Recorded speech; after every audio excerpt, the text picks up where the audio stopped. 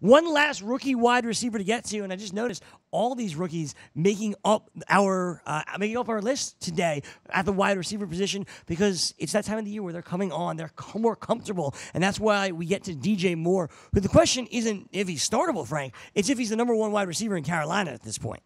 I think we're getting closer to DJ Moore being that wide receiver one for the Carolina Panthers as Devin Funchess is getting pushed out a little bit here. We just saw DJ Moore in this last week against the Detroit Lions, 8 targets, 7 receptions for 157 yards and a touchdown in a tough matchup against Darius Slay. He actually caught that touchdown against Darius Slay, one of the top 5, 10 best cover corners in the NFL. Guys, we need to remember, Devin Funchess is an unrestricted free agent at year's end. So I think that as the season goes on, we're starting to see the Carolina Panthers give DJ Moore more responsibility, frankly, and he's delivering on that. He's one of the most explosive wide receivers already, that we've seen. And, he's a yak monster. He makes things happen after the catch. And I'm looking at the upcoming schedule. I mentioned this for Anthony Miller, but DJ Moore down the stretch could be a legitimate wide receiver 3 if he just gets these targets from Cam Newton.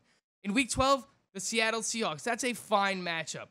Week 13, Tampa Bay. Week 14, Cleveland. Week 15, New Orleans. Week 16, the Atlanta Falcons. So if DJ Moore is legitimately stepping up as this team's wide receiver 1, Greg, I think that there is top 24 wide receiver potential in DJ Moore if they are indeed handing it off to him and making him the number 1 wide receiver for this team. Love the matchups. I'm buying in. I think Devin Funchess is kind of getting pushed to the side here, Greg.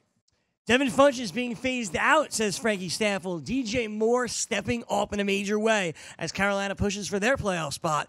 And we'll see if DJ Moore can help you push for your playoff spot in the coming weeks.